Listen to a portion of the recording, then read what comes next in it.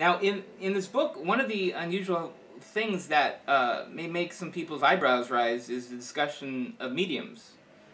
Leslie seems to treat them with great respect, despite saying that 90% of them are frauds. He says, the little Therese of Lisieux was also a high medium, in quotes. I'm going to read a little passage here on Sean Leslie's, what he means by medium.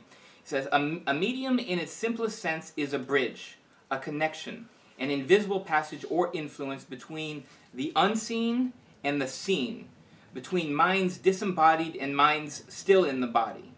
The Holy Scripture can be a medium between God and man. Likewise, every true prophet and every saint, though the gifts which blessed and unhallowed mediums share do not necessarily appear in every saint's existence. It is difficult to think of prophets who do not possess the mediumistic gift of foretelling the future. Even the witch of Endor, through the means of her control, caused Samuel to relate the immediate future with agonizing accuracy. So do you agree with Leslie's position on mediums and what they are? Well, I mean, again, it's a question of semantics, a question of language. For most people, I mean, obviously his definition of medium is not one most of us are familiar with. Yeah, what I regard as medium is like Whoopi Goldberg from the movie Ghost. Yeah, that is certainly the common today, is certainly the common view of what a medium is. It's like a trance medium, a spiritualist medium, the ringleader at a seance.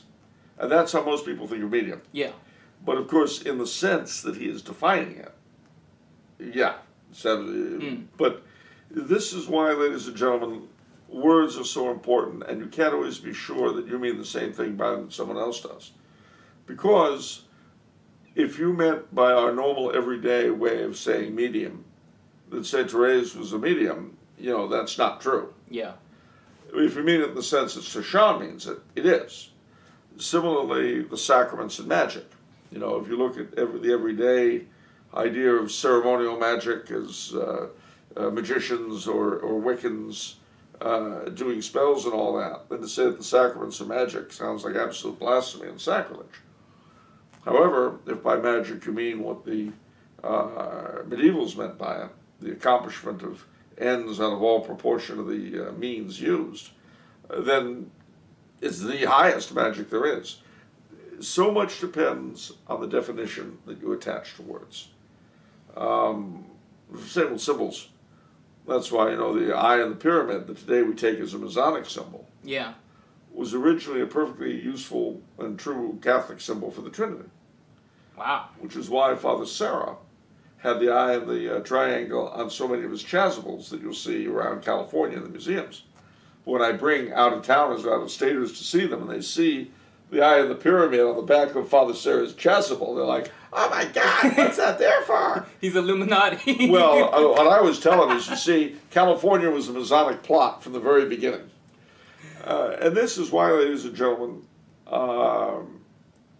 and this is an aside, but when you're going to any of these areas, when you see a symbol and someone using it, or you hear a word used, and your initial response is shock and horror, before you let yourself go completely irrational, try to figure out if that person assigned the same meaning to the word or the symbol that you do.